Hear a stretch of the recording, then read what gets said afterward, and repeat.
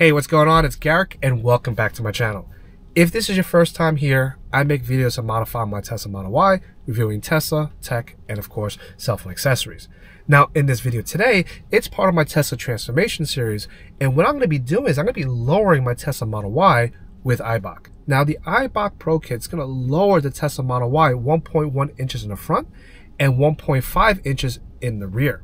And the Eibach Pro Kit is only available on the long-range all-wheel drive Model Y and also the performance Model Y. And there's two reasons why I'm looking to lower my Tesla Model Y. One, I love that lowered stance look on the performance model, and I hate the wheel gap that I have currently in my Tesla Model Y. Now, I'm on my way over to Republic Speedshop in Harrison, New Jersey that's going to be doing the installation. But before I get there, don't forget to click and subscribe and notification bell. You don't want to miss out on great videos like this. All right, everybody, follow me.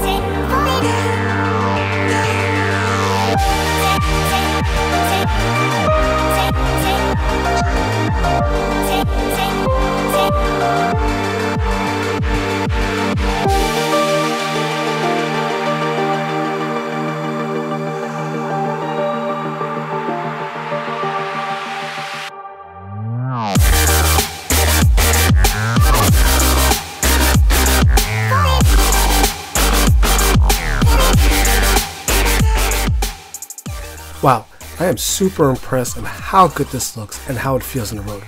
In order for the springs to settle in, usually it takes anywhere from 1 to 3 weeks depending on how many miles you drive with the new springs. It took me about a week and a half and around 350 miles for the Eibach springs to settle in. As mentioned earlier in the video, I wasn't sure how the new comfort suspension would feel with lowered springs. I would have to say I got the best of both worlds. I can feel more of the road while going over rough surfaces, but not as harsh as I would expect. But I can definitely say that there's less body roll and it handles the corner real nicely. The comfort suspension is real smooth with these springs, and I feel like I never made the change.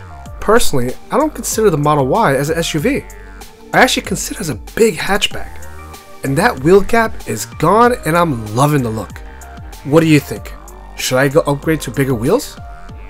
Now, since the width of my wheels are thinner than the OEM Gemini, I do have wheel spacers on the way to complete the look. I hope you liked the video. If you did, don't forget to give me a thumbs up, and if you have any questions regards to my setup, please leave the comments below. If you are a subscriber to my channel, thank you for the support. If you're not a subscriber, click on that subscribe button and the notification bell. You don't want to miss out on my next project.